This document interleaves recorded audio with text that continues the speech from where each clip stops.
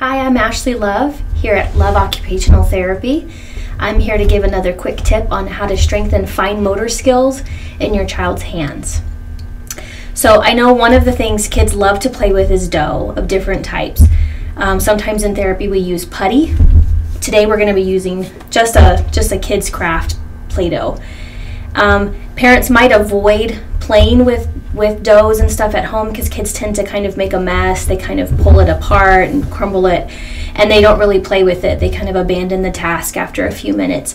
So I'm here to give you an idea of something you can play with your child that's not only fun, but it will also help strengthen the small muscles in their hands so that they're better at handwriting, fastening buttons, tying shoelaces, and playing different fine motor games. So the game is called Spaghetti and Meatballs, and it's really easy to do.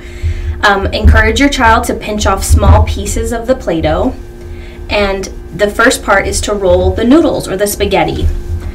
They can use two hands, which is bilateral coordination, so both sides of the body need to be in cooperation to make it work. And just roll out little skinny spaghetti noodles and have them start to kind of coil and pile them up. I'll show two as an example.